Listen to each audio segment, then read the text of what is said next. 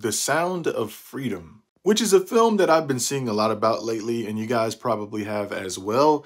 If you follow the film industry pretty closely, there's been a lot of talk around this film. And when a movie does a good job covering a really sensitive topic such as this one, it really tends to catch my attention because I like to see the validity of it and how authentic the performances are. So the film covers child sex trafficking, and it lets you know right off the jump that it's way worse than what you could imagine. Really just how bad it is and how deep this underground industry goes and just who's behind it, it's very informative. And all of this is based on the true story of Tim Ballard, who's someone who actually rescued a lot of children out of the sex trafficking ring. And I think the messaging and the execution behind this movie was just done extremely well. So yeah, although it's a very sensitive subject matter, it's a film that you should definitely support.